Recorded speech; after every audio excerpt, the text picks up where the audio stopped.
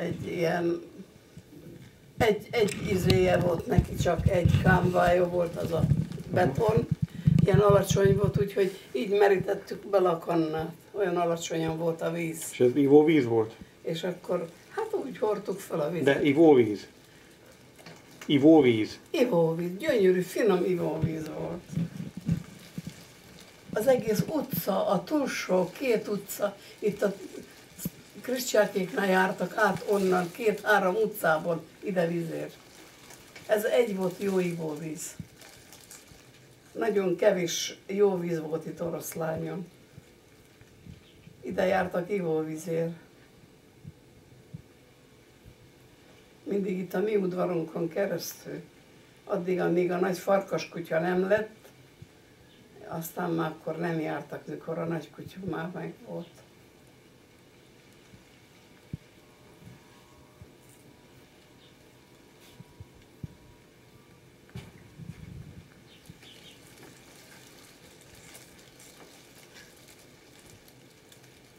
És utána már aztán vezették a vizet, tudod, mert a típusokba, arra a ABC-vel szembe az a rész, ott már azok a házak megvoltak. És onnan vezették aztán a vizet ide, akkor csinálták az első kutat itt a utcába. 48-ban. Már 48 végén.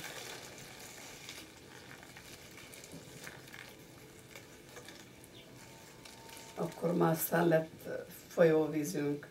Akkor megcsináltuk a fürdőszobát, meg be lett vezetve a víz. Addig úgy fürödtünk, meg volt a fürdőkár, meg hordtuk bele a vizet a kútból, ebből a kútból. Képzeld, ez a kút is olyan volt, hogy így kellett a madzagon főhúzgálni a vizet. Mire fölhúztunk egy fürdésre való vizet onnan. Ja.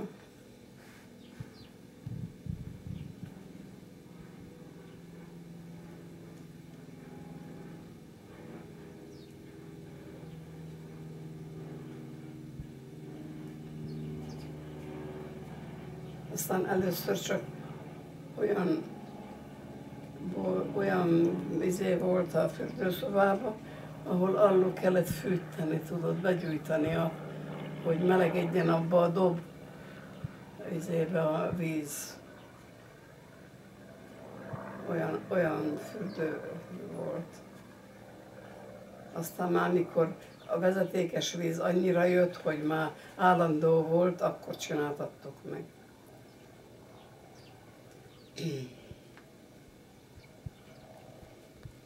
Mert Tatabányáról jött a víz, és annyira kevés volt a vízünk, hogy volt úgy, hogy délelőtt volt víz, akkor egész estig nem, akkor este megillett, akkor éjjel teleraktuk az edényeket, hogy másnapra legyen vízünk.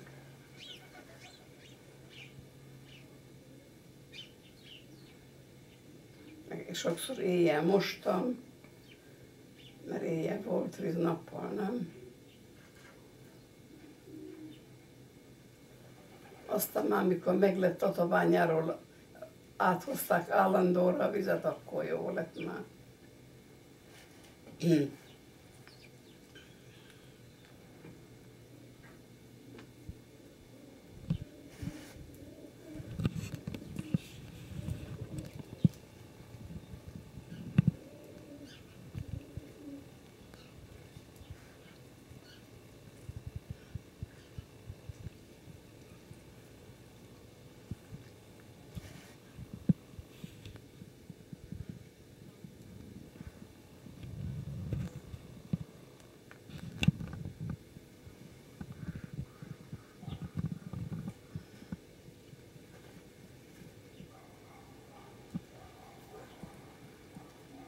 Volt nekünk az előszobában ott, ami most a veranda, az előszobában egy ilyen széles, egy ilyen nagy dobkályha, ilyen, tudod, csak plé volt, ilyen vastag plé, és akkor a papa beleállított egy ilyen vastag rönkfát középre, és a műhelyből hordta bele a fűrészport, meg a forgácsot, jó megdöngölte, aztán mikor kész volt, akkor lecsukta és meggyújtotta abba a lukba, meggyújtotta az éget. De itt olyan meleg volt, hogy itt minden nyitva volt, az összes ott fönt, hogyha fönt, mikor még fönt betette, egy helységbe betette, de ott mindent ki kellett nyitani, még ablakot is, mert olyan meleg lett attól egy dobkájától.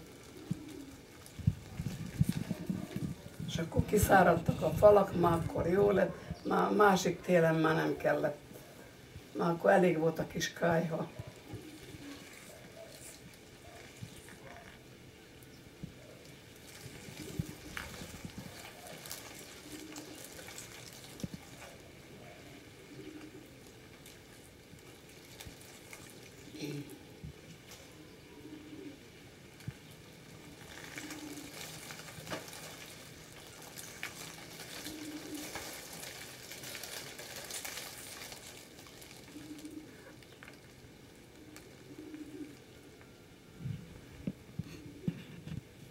Háromba kezdődött a televízió, de már 54-ben olyan volt, hogy akárhol be lehetett kötni, akkor már volt itt a szobában nekünk is televízió.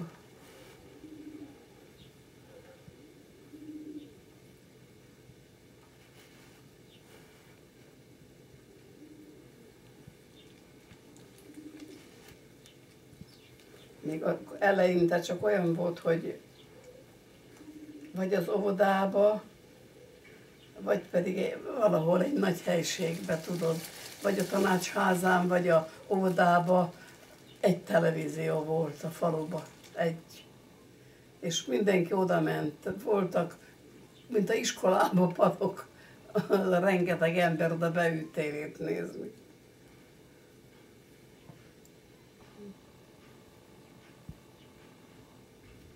Aztán már annyira lett, hogy még mindenki meg tudta venni azért már. Meg hálózatot kialakították.